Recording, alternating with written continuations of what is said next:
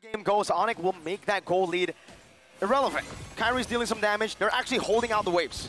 Yeah, with that too, Super Marco is going to pick up the win to nature for this fight. Oh. It comes down to this Lord push as both teams poke back and forth. Winter Truncheon already used up by few. He swapped into immortality right now. CW to be brought back to the team right now. It's a regular Sascorp.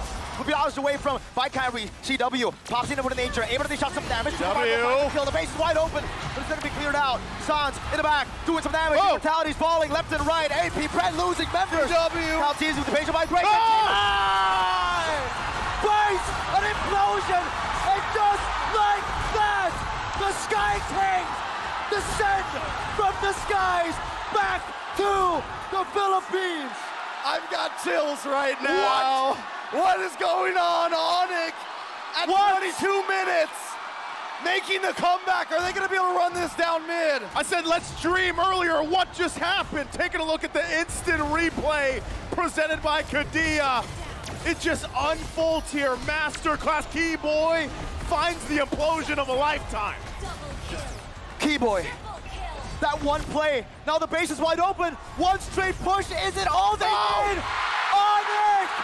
What in the world was that? It should not have happened. It couldn't have happened. It happened. It happened here. Game one. Killless, turretless, 14K behind, and ONIC comes back and takes game one. We're talking at 15 minutes. 0 kills on the board.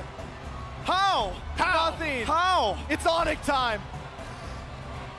Oh man. I have nothing to say. Again, when you count them out, that just happens again. Fully exposed base, everything going in favor of AP BREN, and they turn it around. All they had to do was buy time.